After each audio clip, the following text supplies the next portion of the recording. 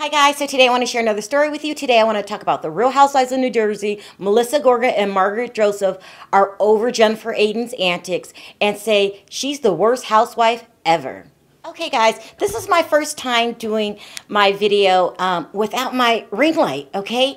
People are saying that my videos are too light. I have windows on every wall in my office except for this one wall. And it's really bright in here, but I use a ring light because everybody uses a ring light. It's supposed to make you look beautiful. And so, but when I turn my ring light on, they say you look like a ghost. So let's try it the first time without any extra light but the light in the room. I'm not liking this, by the way, but it is what it is.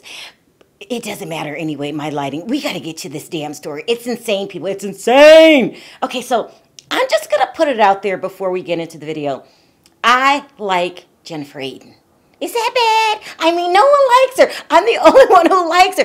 I mean, I love her. I know she is a, pain in the ass. I got it. But I just like her. I think she makes the show better. You never know what she's going to say. I mean, could she be my best friend? No. But she's great television, in my opinion, and I like some kind of drama, people. Okay, so we get rid of the intense drama, like Danielle. That's like too intense, too personal, but we need some kind of drama, and that's where Jennifer Aydin comes in, at least in my opinion. But it's just in my opinion, because according to Melissa and Margaret, they're over her. So you remember on this week's episode when everyone was at the table and Teresa admitted that it's financially very difficult for her and how people don't understand. And then Margaret said, yes, I relate. I'm going through my own financial troubles. They both have to pay attorneys. Teresa has to pay attorneys for Joe, and Margaret's being sued. Well, I think it's over, but at the time she was being sued and she was like, no, I get it. It's very, very hard. And then Jennifer chimes in, doing what she does best, sticking her nose in places it shouldn't be. And she says, yeah, but it's probably harder for Teresa than it is you because, you have a husband.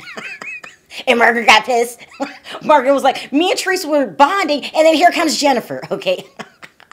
Listen, I mean, that's what she does, people. She always talks about the, unimportant things at the most important times. That's what she does, okay? That's the beauty in Jennifer Aydin. So, but they're saying bad things about her in interviews, okay? And then also at the table, Jennifer said how hard her life was.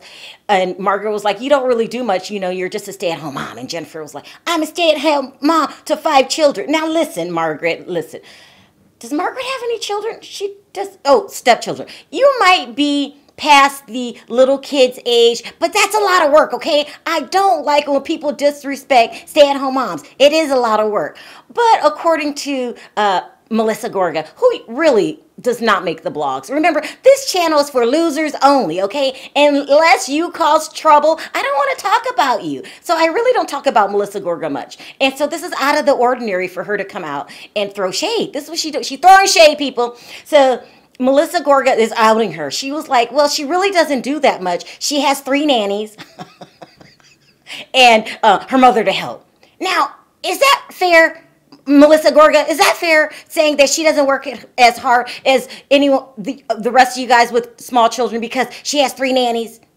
I mean, it kind of does make a little bit of sense. Just a little bit. I mean, she's still a mom, okay? So, it's hard to order those nannies around. Okay, yeah, there's no defending Jennifer, okay? Jennifer, I'm going to need you to shut up, okay? Just shut up. Stop bragging about everything that you have, okay? See, you bring this on yourself. You brag about how big your house is. You live in the Taj Mahal. You talk about how much money you have. You talk about other people's money. You're making it where people cannot feel sympathy for you, okay? I'm the only one. I think I'm the only one at this point. Like, I think it could be hard staying at home, having your nannies watch the children. That's so mean. Jennifer, you brought it on yourself by talking about what you have all the time. Jennifer is so excited and so happy to be rich from her husband's money and has gotten used to it. They've been married a long time that, she's what I call unrelatable at this point. She forgets what it's like. At least I think. I don't know if she's putting on what it's like to, not have a nanny, have dishes in the sink. You're running around the house chasing one kid. Just one is a lot of work. Just one. Especially if you have like a rambunctious kid like I did. My little boy, he was just all over the place. And my little son, he used to always take black permanent markers. He was 2. I really think he was doing this on purpose. Like he wanted to drive me crazy and mark on the walls when I wasn't looking, and then, run off, and then I'd scrub and scrub and scrub and have to repaint because it's hard to get off permanent marker, especially when light walls. They had like cream walls. It's a lot of work with one kid, okay? She's forgotten what that's like. You could take naps during the day when you have 3. Jennifer, I'm so sorry. I feel bad for you. You have forgotten what it's like to be a commoner. But you need to shut up about it because you are getting on Melissa and Margaret's nerves, okay? They're calling you one of the worst housewives on the show.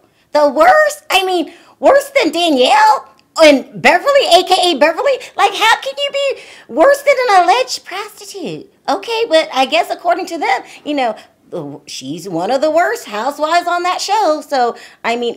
And according to Melissa Gorga, it doesn't get any better on the reunion, okay? She says on the reunion, she gets into it the most with Jennifer. I mean, I feel really bad. I do. You guys are misjudging her. You guys are jumping the gun and labeling her, annoying and the worst. The worst, Margaret, the worst, really? Okay, so Melissa goes on to say, she just doesn't make any sense. I'm like, what are you saying?